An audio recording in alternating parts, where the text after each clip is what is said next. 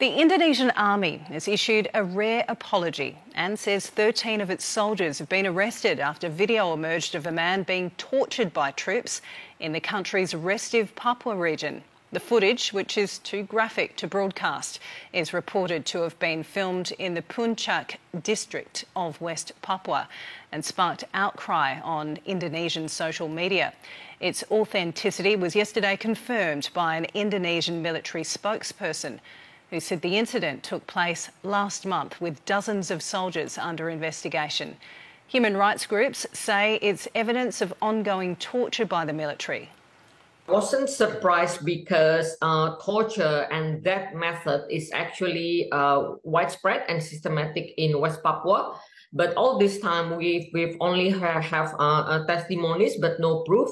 All this military presence are caused by this the finding of the natural resources.